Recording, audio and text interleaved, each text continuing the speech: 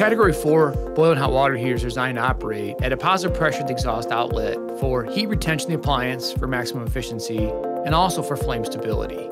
Also designed to operate with low exhaust gas temperature below the dew point to allow the exhaust to condense inside the venting system.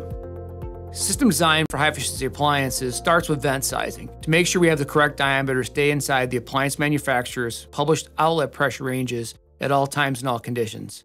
First, this needs to be done at a high ambient temperature, which is the least amount of natural draft available, and at a high firing rate to make sure we get full BTUs to the appliance, even in a poor draft condition scenario.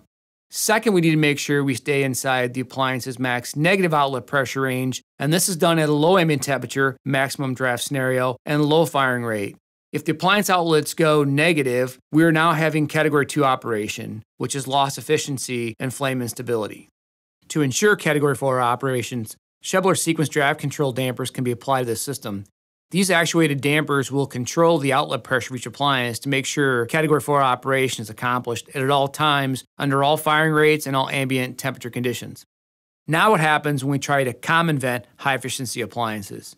The sizing needs to be done to ensure that the appliances can all operate under high ambient temperature condition, porous draft scenario, and at a full firing rate to make sure the stack is large enough to get full BTUs out of all the appliances tied into a common.